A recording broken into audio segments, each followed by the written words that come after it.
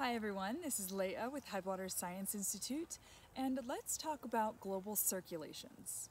Global circulations are the worldwide system of winds which transport heat from the tropics to the polar regions.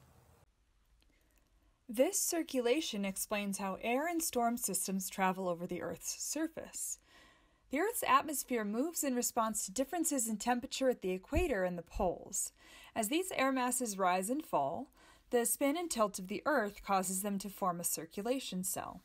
In each hemisphere there are 3 cells: Hadley cell, Thirl cell, and polar cell, in which air circulates. The ocean has its own circulation as well, known as the global conveyor belt.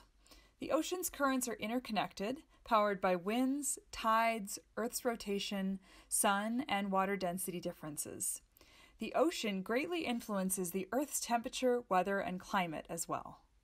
You can find more information about global circulation and the processes involved in the activity packet linked in this video. Have a great day!